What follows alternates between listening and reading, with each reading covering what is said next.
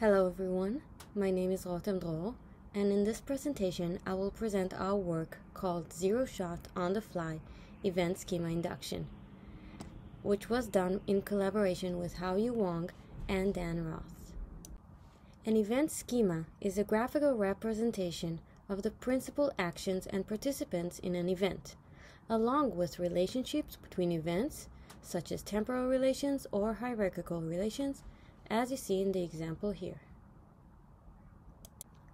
Our work introduces an automated approach for event schema induction, which eliminates the need for manual document collection about complex events of interest. Previous methods relied on collecting the documents manually on specific topics, for example, a pandemic outbreak, and processing these documents into a schema graph. However, this approach is costly and time-consuming, limiting the ability to generate schemas for various topics. Our pipeline enables generating complete schemas solely based on the topic, making the schema induction process faster and more accessible. We use large language models, such as GPT-3, to generate texts on a given topic. We generate different types of texts in order of representing different types of events. We use 3 prompts to generate news-like events, WikiHow-like documents, and schema-like documents. Once the necessary documents are generated, we move to extracting relevant information from them. We have developed a more efficient model for extracting relations between events, which performs equivalently to existing inefficient models. Our model extracts 2 types of relations between events, namely temporal and hierarchical relations. For example, to extract temporal or sub-event relations between events that would give us order and hierarchy of actions, we encode the whole document generated by GPT using Big Bird Roberta base and obtain contextualized representations for each event. We then use fully connected layers to predict the relations for each pair of events in the text.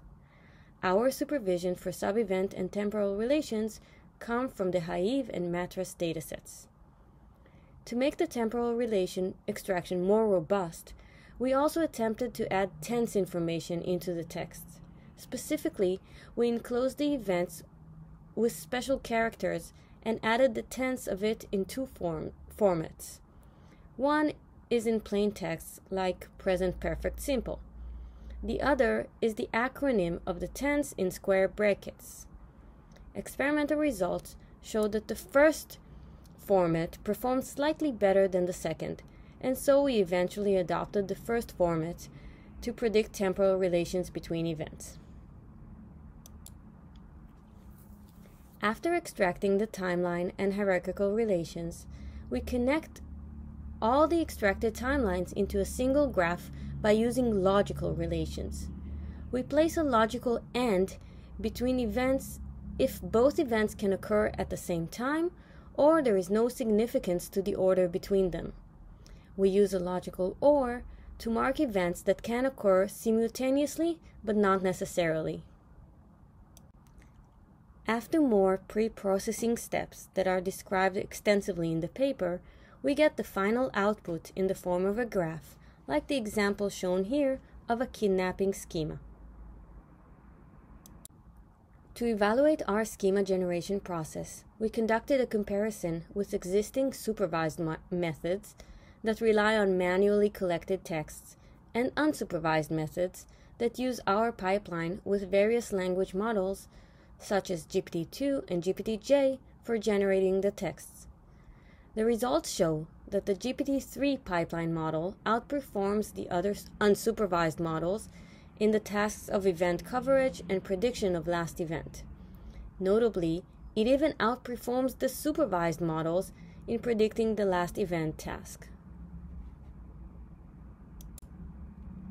In addition to the comparison presented earlier, we conducted a human annotation study where human judges were asked to identify whether a presented schema was generated by our model or by a human annotator.